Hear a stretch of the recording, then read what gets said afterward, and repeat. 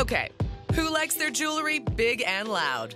Chunky, chunky, chunky, all the way. The brighter, shinier, the better. Then you'll love a Mayan Cross Necklace, the unmissable centerpiece of the Sweet Romance line of costume jewelry. The Mayan Cross Necklace is a beautiful composition that takes the colors of the earth, sangria red, flaming tangerine orange, aqua, and topaz. It's just a wonderful blend of colors. Shelley Cooper's lifelong passion for historical jewelry led her to start Sweet Romance, where she brings antique jewelry, those dazzling, showy costume pieces made popular by Hollywood starlets of a different era, back into fashion. The Hollywood stars of the 1950s wore a lot of costume jewelry, and this really helped to set trends among the wider population. Early on, Sweet Romance began taking the ideas from old jewelry, the silhouettes, the colorations, the palettes. The Maya necklace takes its inspiration, as you may have guessed, from the jewelry of the Maya culture, specifically the Yucatan of Mexico.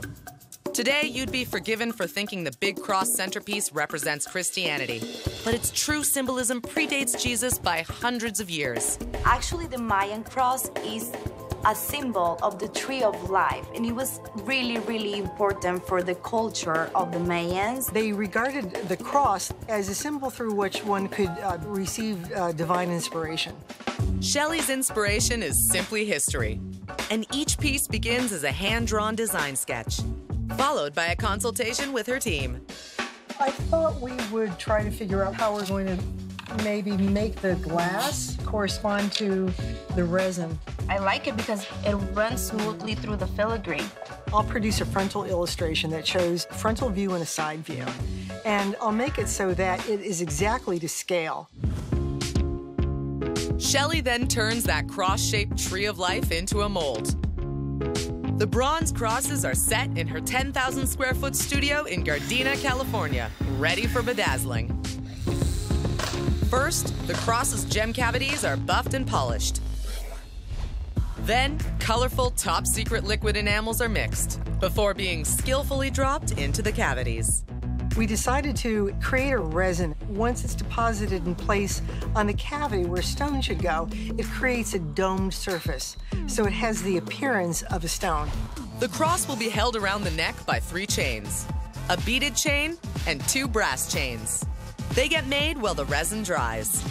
The bead chain is a mixture of hand-blown silica glass and ceramic.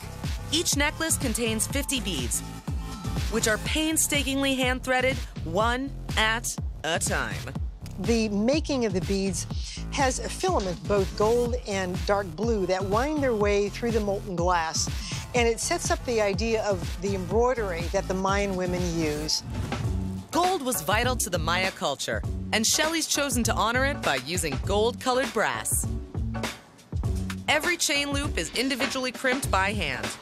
To cap the chain off, dozens of glass crystals are meticulously glued in for extra sparkle. It's really like colorful, and I think it gives you more personality. When the necklace is done, it'll weigh about 4 ounces. But when you own the room, who's counting? The whole focus of your look is gonna be the Mayan cross. So you should wear it with something white, maybe a white dress or maybe a white top, something like that. Finally, all 3 chains are gathered and threaded through the eye-catching Maya cross. The necklace is given a final inspection before being shipped to boutiques, jewelry stores, theaters, museums, and anywhere else. We go wherever we can get a purchase order.